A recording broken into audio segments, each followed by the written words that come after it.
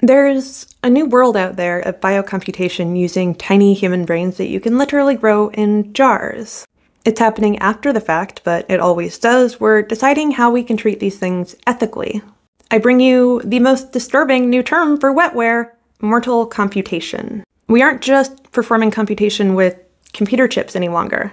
We're performing them with human brains. They have already been incorporated into simple robots, and I believe the next thing we're going to see is them incorporated into more complex humanoid robots. An assistant, a companion that can actually think and grow. The early limitations for mortal computation are rapidly being solved. You can't work with traditional computer systems. You need to design computer systems to work around them that are compatible with human brain tissue. That means something that needs to be flexible, delicate, and can grow with them, because they do grow.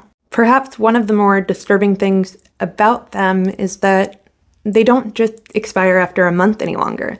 We can keep them alive for a year or more. While you can reset an AI more or less, there are limitations if you want it to be useful. You can't reset a tiny brain. They grow just like your neurons. They have reinforced neural pathways that can't simply be retrained. Yes, these guys act as tiny mirrors. We can model brain development with them, and we're making them increasingly large and increasingly complex. With that, there has been the push to utilize complex brain organoids for computation. One of the potential solutions to prevent the silent suffering of a conscious AI program has been enforced amnesia. That simply won't work in an organoid. You would have to do euthanasia. That would mean setting limits on how long we can grow them and how long we can use them. When they start misbehaving or their abilities start to decay, they would simply be gotten rid of. I have to say, I have grown to have some affection for our tiny brain friends, but we are essentially playing the role of Prometheus. We have these tiny, simple systems that we've begun gluing together to make them look more like a fetal brain, to look more like our brains. We're giving them circulatory systems, and in some cases we're giving them bodies they never should have had.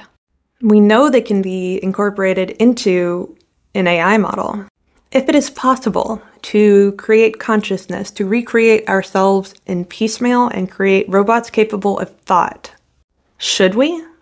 The thing is, it doesn't matter what I say about it. It will still happen whether or not I protest.